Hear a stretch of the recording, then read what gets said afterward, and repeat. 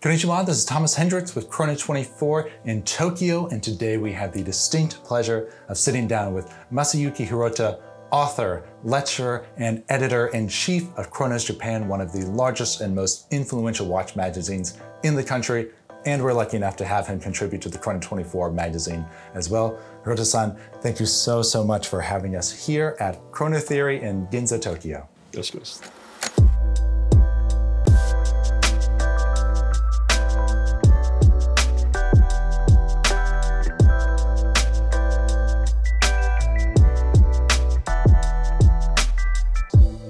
Hi, I'm Msayuki Hirota, editor-in-chief of Chronos Japan edition. So today, I'm very lucky to be invited by Chrono 24 to talk a lot about the uniqueness of Japanese watch culture and Japanese watch market and this shop, Chrono Theory.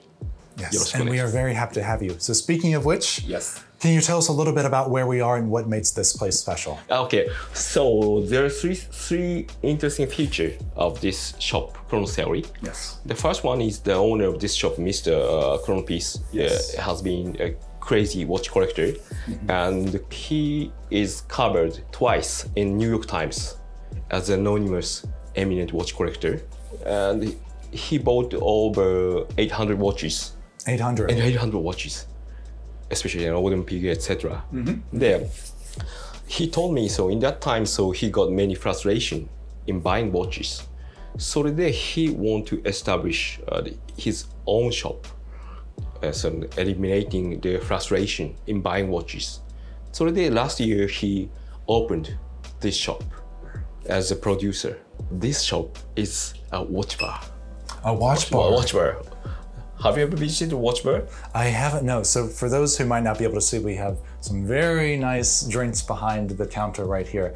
And the nice thing about that is it's not only a store, but it's also a place where people can come, hang out, get to know each other, see these watches up close and have a good time. Yes, and you can drink here. Yes. And sometimes there, if we drink too much, buy watches here. It makes it a little easier to buy a watch once you have a little something in your system. Good listen. And the second point is the owner has been crazy for the tiny micro brands like Urwerk, etc. And he has very strong connection with such watchmakers. As far as I know, this shop is now dealing over 30 brands. Wow. And a lot of brands that are hard to see in other places. And then we have some here as well. I know we have some formats ones, which you are a big fan of, including this field watch here. What can you tell me about this? Yeah, this watch is, how can I say, is a very typical tactical watch. The price is very reasonable, but the case is made with the titanium. Yeah, it's a special titanium. Hardened titanium that, because hardness is over 900. 7 times harder than normal titanium. Oh, yeah. So it's a very tactical timepiece. Yes, yeah, very easy to get into as well. This maker is selling watch directly to the consumer. It's quite unique. Yes, and we have another formats here as well, right? I love the case shape of this one. The design is beautiful. This one is the Essence. Oh. This watch has an interesting suspension. Suspension to reduce the shock to the watch. Yeah, so the case the bezel actually pops up a little bit out of the case. I've never seen that before. So maybe this is the first attempt in watch industry. The one big feature of Formex is considering the quality, the price is very inexpensive. And it's not a brand that a lot of people know about. All micro brands are moving up a little bit, and this one in particular, I've seen popping up more and more when I see collectors in New York, especially. This formats is one that I start to see. And they're getting a bigger fan base every year. You're right. So there, you can see the actual one here in Ginza. Generally, it's impossible to see the actual one in a shop, but you can see here in Chrono Theory. And I want to speak a little bit about the watch that you have on your wrist today.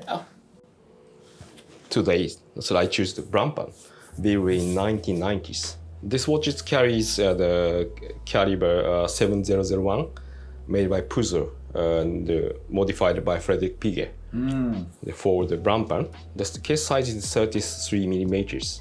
And very, very thin. Very, very thin. That's maybe the thickness of the case is 8 millimeter. It looks gorgeous, but the size is so small down there.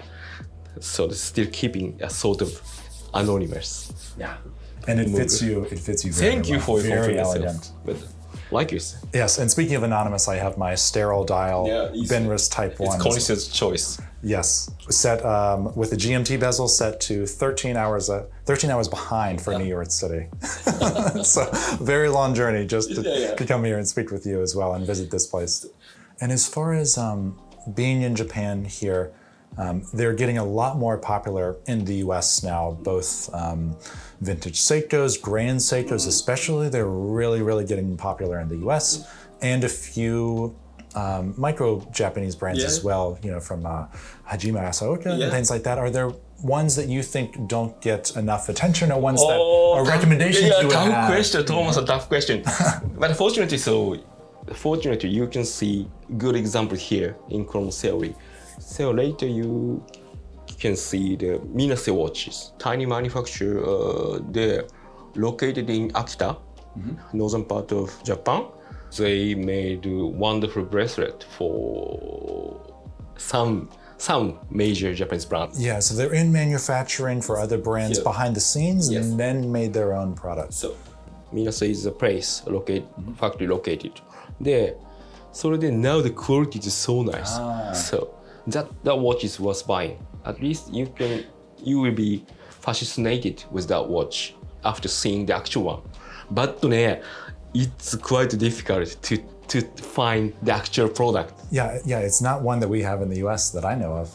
Okay, that's a hot tip. That's a good recommendation. But you can see here in in Chrono Theory. So Minase is my recommendation. So definitely I can say so. And I want to ask you a little bit about Japanese collectors as well. So are there things you've noticed being in the industry and traveling around to the US and Europe and other parts of Asia as well? Are there certain things that Japanese collectors look for? Do they value things differently than maybe? Tough question, but generally I can say Asian collector, including Japanese, are focusing on tiny detail, like the finishing of the case, dials, etc. So that's most interesting point of Asian collectors, including Japanese. So, and speaking of tiny details, one watch we were talking about earlier is this Ophion. Ophion. Yeah. Have you ever seen this watch? Never in person. Online, yes. If you look through my saved images on my phone, you will find more than a few of these, yes. What can you tell me about this? Because there are a lot of important people that have worked on this piece as well. Ophion, this company is established in 2015, I guess, I'm not sure. So this one is the new Veros, released in 2018. The interesting point is this model is the mix of Switzerland and Germany. You can see the on the case pack it says engraved here 70% Swiss, 30% German. So proud, yes, and a beautiful movement in here. It deserves a close-up. The die is made in Germany, and again, it's a brand where this is the first time I've seen it, and I had to fly halfway across the world to do so. Me too. I can see only here in Chrono Theory. And I want to talk about another brand that we don't see very often, that I've never seen before coming here to Chrono Theory. Karlsruhe and Zone, Austria watchmaker. And they're producing a very interesting timepieces using Bosch micro rotor Bosch. The production is very limited now. Which is why it's so thin that they have the micro rotor there. The quality is so nice, but the production is so limited that generally we can never see. Yeah, but one thing I think that we see through a lot of these pieces that we have in the shop is that people are trying new things and coming up with new ideas that people have never seen before. For example, like this, we have this kind of stripe pattern on the dial. It's not a full skeleton dial, but you can see this beautiful movement through the front as well, and see the micro rotor move around. So cool. Now my last question for you, Hirota-san. We've been talking a lot. My mouth is feeling a little bit dry. We are in not only a store, but a bar as well. Is there a particular drink you like to celebrate with? Generally, I prefer to drink Yamazaki. Much like this one right here? Yes. typical and legendary Japanese whiskey. Fortunately, the owner and producer of this shop, Mr. Cronpiece, is the crazy also for the whiskey. Now you can choose various type of whiskey here in Chrono Theory. But my favorite one is Yamazaki. Desu ne. You can drink real Yamazaki here in Chrono Theory. Yeah. And with seeing the wonderful timepieces. So with that in mind, what do you say we turn these cameras off and have a drink? Okay. Msayuki Hirota, Editor-in-Chief of Chronos Japan, thank you so much for having us. It was an absolute pleasure. Thank you for your time.